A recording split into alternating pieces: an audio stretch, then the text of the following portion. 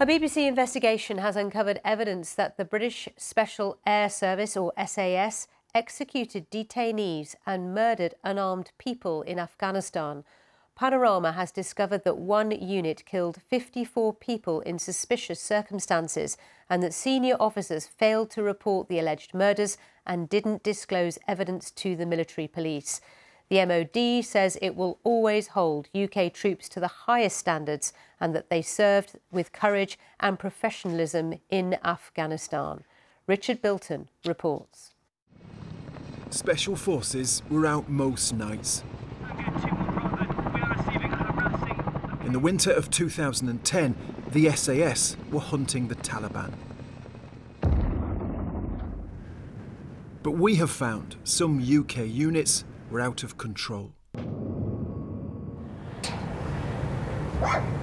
The SAS came here, a village in central Helmand, through a hole in the wall and into a building. People here say that everybody in the house was brought into the courtyard and the Special Forces troops bound all the men's hands. And then one man was taken back inside and killed. Haji Ibrahim was a former district governor. A UN investigation found he was not a threat, but an unarmed civilian. His hands were tied at the front. He had been killed. They had shot him in the corner of his eye, and later they had fired a shot at my father's chest. The suspicious killing was far from a one-off.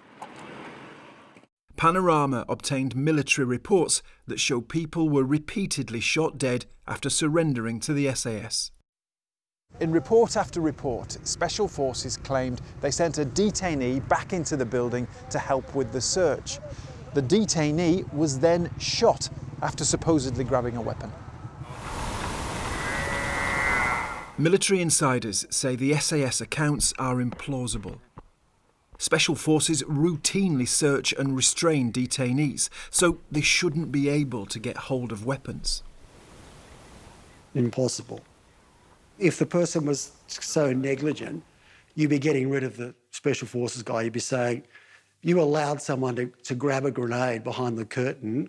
You don't deserve to be in the Special Forces. You could have got everybody killed.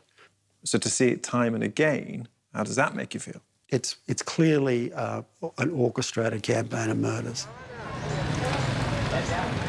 Panorama looked in detail at one SAS tour. We identified 54 suspicious killings in just 6 months, incidents that look like murders and executions.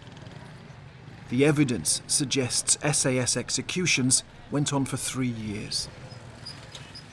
I think allegations of the kind that you're making are incredibly shocking, and if they are true, then they would make me deeply sad and also deeply angry.